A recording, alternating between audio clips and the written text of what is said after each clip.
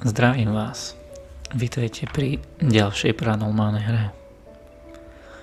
Dnes sa pozrieme na Šatníkový rituál, alebo po anglicky známy aj ako The Closet Game.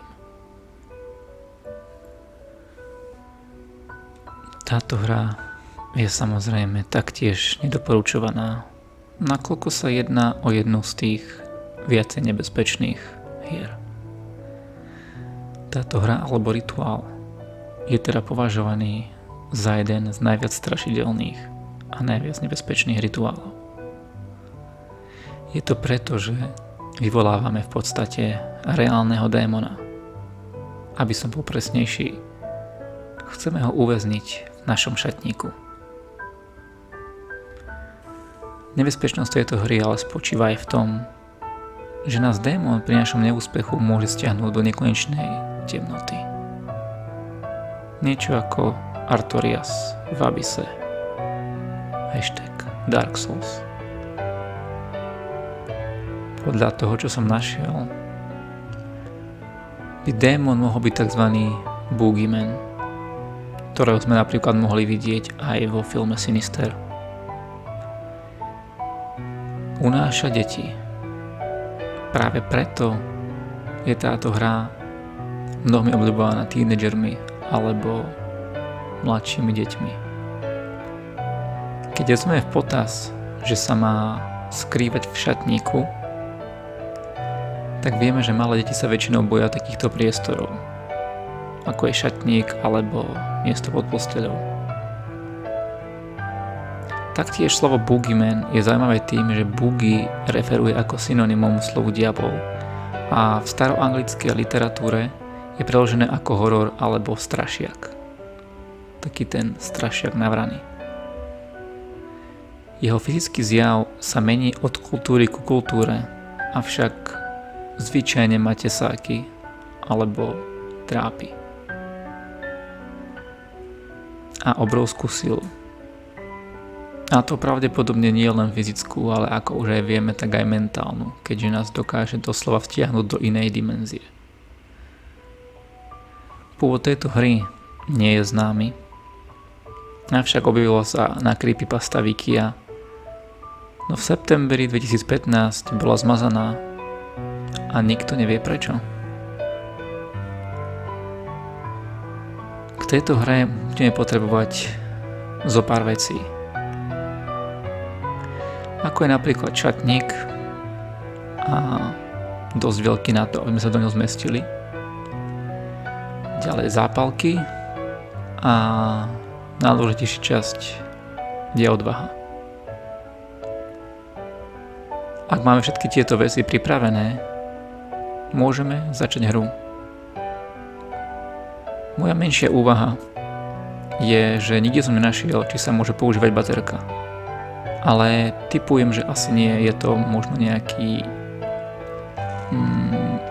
predmet podvádzania. Videl som, že youtuberi sa nahrávajú kamerou na nočné videnie, ale pravdepodobne toto sa za podvádzanie nepovažuje, nakoľko si zase vieme prehrať až potom, keď sa dokončí rituál. A okrem toho ma napadli aj predmety, ktoré by sa dali zobrať dovnútra ako ochrana, čo už sú nejaké kríže, amulety, kamene, prípadne soľ, ale nie som si istý, či tieto veci by nezabranili démonovi zjaviť sa. Každopádne, ak mám všetko pripravené, počkáme na noc. Najlepšie je, ak je v miestnosti, kde hráme, úplná tma a všetky elektronické zariadenia sú stlmené. A aj keď to môže byť strašidelné, to ticho nám neskôr môže zachrániť život. Ako náhle padla noc, otvárame šatník a vchádzame so zápalkami dovnútra. Zatiaľ ešte nezapaľujeme, no majme ich po ruke a najlepšie jednu hneď v ruke.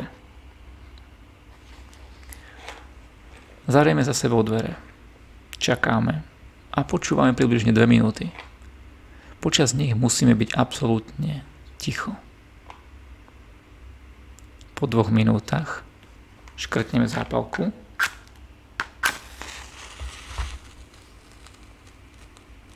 a ako plameň osvetľuje vnútro šatníka, povieme: ukáž mi svetlo, alebo ma nechaj v temnote. Teraz prichádza najťažšia časť celého rituálu. Musíme počúvať. Teraz prichádza ten čas, kedy je ticho dôležité. Ak nepočujeme nič, všetko je v poriadku. Ak ale počujeme divné šepkanie, musíme okamžite zapáliť zápalku. V tomto momente rozhodujú sekundy. Ak by sme nedokázali dostatočne rýchlo zapáliť zápalku, to, čo je v šatníku, nás vtiahne do temnoty a sme stratení. Je možné, že zápalka sa zapáli sama od seba. V tomto prípade si môžeme byť taktiež istí, že zdieľame priestor s inou entitou. Budeme ale rátať s tým, že sa nám podarilo zapáliť zápalku a je dôležité, aby nám nezhasla. Nech sa deje čokoľvek. Ak by náhodou zhasla, musíme okamžite zapáliť druhú.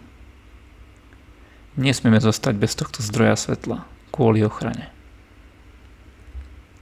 S takto zapálenou zápalkou vychádzame zo šatníka, zatvoríme dvere, aby démon neodnikol, no neobzeráme sa.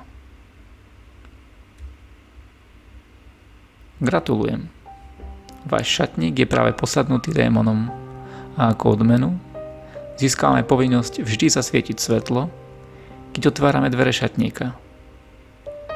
Pamätajte, že pokiaľ zabudnete zasvietiť a otvoríte dvere, môže sa stať veľa vecí a myslím, že ani jedna z nich nie je vo váš prospech. Podľa mojej mienky je najlepšie zamknúť šatník, omotať ho reťazou, natrieť nepreniknuteľným vodeodolným lakom, prípadne ho dať do obrovskej kovej bedne a nechať ho utopiť niekde na dne rieky. Ospravedlňujem sa, životné prostredie. A mohli by sme sa taktiež pokúsiť ho spáliť. Avšak nie som si istý, či spálením zabijeme, zničíme, vyženieme démona, alebo ho len necháme uniknúť, keďže sme zničili jeho schránku.